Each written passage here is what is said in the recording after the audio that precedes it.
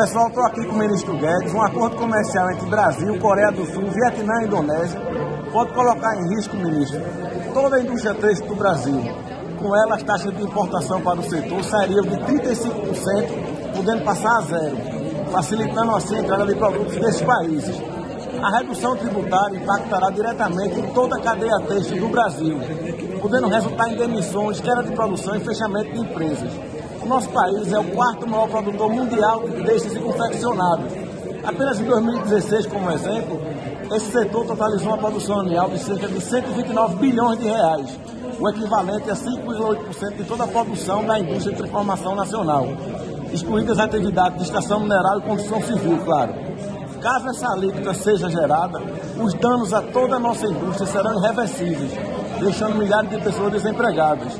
Somente o Polo de Pernambuco é composto por 40 cidades e emprega mais de 300 mil pessoas, mais que toda a indústria automobilística em nosso país, e é também um importante indutor do turismo de negócios. De acordo com a Associação Brasileira da Indústria Têxtil, ministro, e de Confecções, ABT, o acordo poderá resultar em uma redução de 6,1 bilhões no PIB nacional, um dos principais polos de produção têxtil do país, o estado de Pernambuco, com 2 mil indústrias e 260 mil trabalhadores cadastrados, deve sofrer com a medida. O que é que o senhor fala sobre isso, ministro? Ministro Gilson, só pelo texto que o senhor agora falou, só pelo discurso que o senhor agora falou, está evidente que a gente não pode fazer uma medida dessa. Né? Nós não podemos prejudicar milhares de trabalhadores brasileiros para ter um compromisso justamente com o sistema produtivo nacional.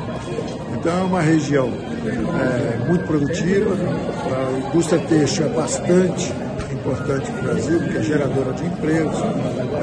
Temos realmente uma indústria têxtil que tem, inclusive exporta, não só abastece os brasileiros, mas também exporta para o resto do mundo. É claro que nós não podemos nos precipitar e fechar um acordo que possa prejudicar a indústria têxtil, particularmente todo o parque industrial de Pernambuco. Agora isso aí estão fazendo um terrorismo lá em Pernambuco com isso, dizendo que o governo Bolsonaro vai acabar com a indústria têxtil. Não acreditem nisso. Não acreditem. Nós temos um compromisso com a produção nacional, nós temos um compromisso com os nossos trabalhadores, com a geração de emprego. Não acreditem em fantasma. Não acreditem em fantasmas. Isso não vai acontecer. Muito obrigado, ministro. Um abraço a todos e a fé no governo.